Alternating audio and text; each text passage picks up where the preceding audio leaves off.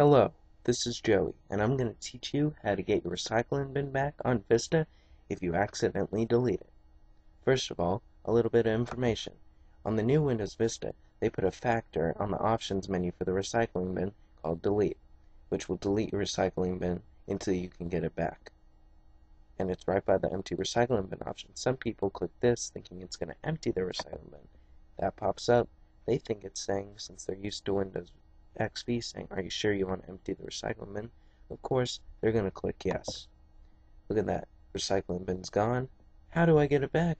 Oh no! Well, that's why you're watching this video.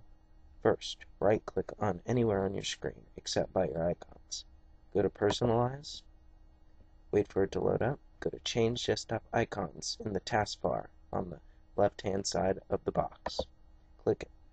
Up here is your main desktop icons. Click Recycling Bin. Click Apply. Click OK. Close that out. And there's your recycling bin back in the corner. And that's how you get your recycling bin back in Vista. See you next time. Thank you.